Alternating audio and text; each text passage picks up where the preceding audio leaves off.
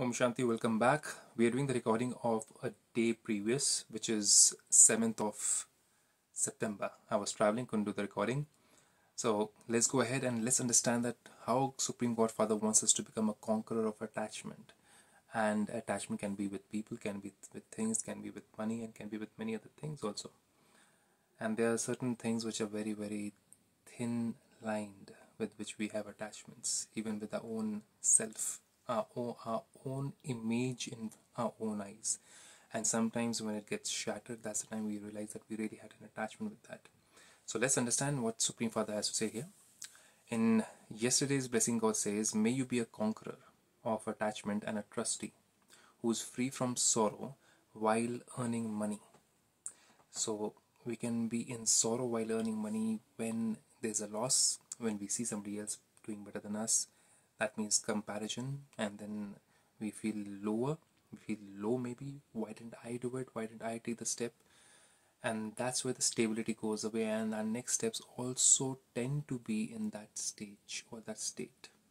So God then says, while earning money and fulfilling your responsibilities to your relations.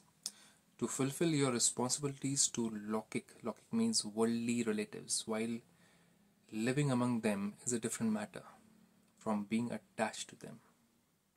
So attached to them means I have done so much for them, and why isn't this person, or why isn't my wife, my husband, my mother, father, child, son, daughter, why isn't that person giving me more leverage or more importance or more attention or anything which you think can lead to attachment?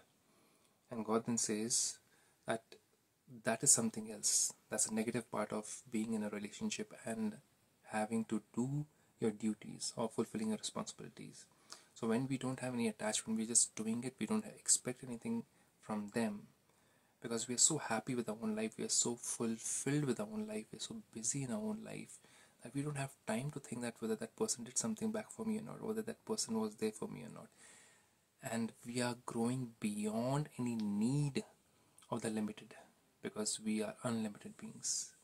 And that's a state of mind, that's a thinking that can be reached when we are consciously making sure that we are cutting off every single thread of attachment. And that attachment is not cut through hatred or through disdainment or through putting people down or by saying, you know what, I'll never ask this person for any help because that person has shattered my heart, or that person is not up to my mark. We can't put people down to show that yes, I am detached or I am not attached to that person or that being.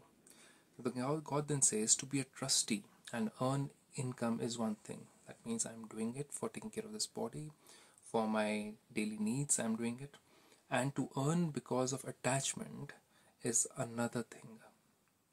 Attachment means I have to do this because I have to fulfill that person's responsibility. Because if I don't earn, what will happen to that person? And when we are doing it with that kind of feeling, then there's heaviness. We are doing it as a responsibility as a trustee, that's separate thing. But when we're doing it as a heaviness, when we're doing it with a lot of pain and suffering and complaint and blame and criticism, we're doing that same act. We're taking care of somebody financially, mentally, emotionally, physically, and we're doing it out of complete remorse, complete bad feeling or sadness or feeling stuck. Then God says then that attachment is also a negative form of attachment, but it's still an attachment, and that's going to not let us come out of it. So how do we do it? Neutral feelings. That's what we learn.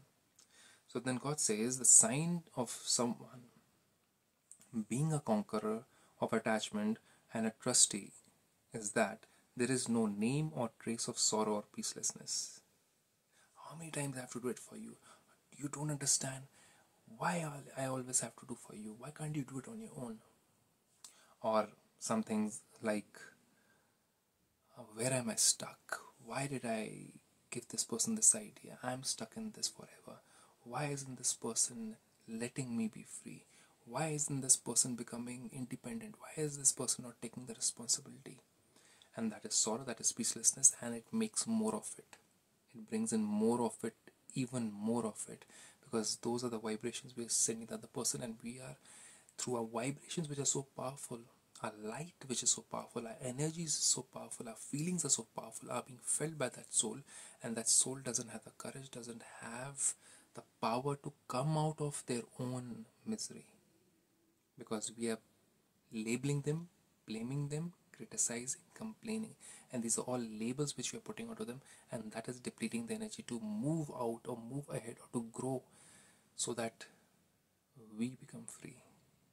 So then God then says, let there be no waves of sorrow, even if there is fluctuation in your earning income, or if someone becomes ill while you are fulfilling your responsibilities to your relatives.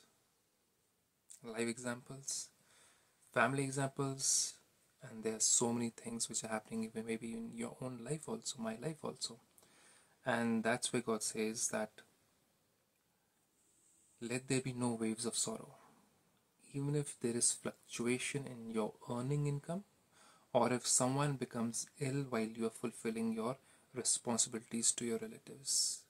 And this is where self-power, self-love, self-encouragement, and de-virusing the mind on a daily basis, morning, evening, afternoon, comes in.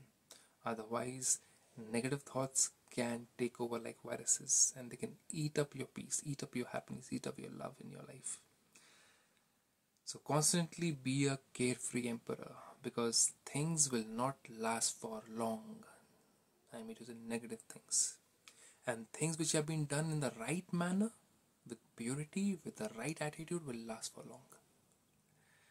So it doesn't go for things won't last for long means happiness also will not last for long. No. When things have been achieved, when things have been done in the right manner, with the right attitude, with purity, then they will last for long. But sorrow will not last for long until unless we take on the pure path, the divine path, the carefree path.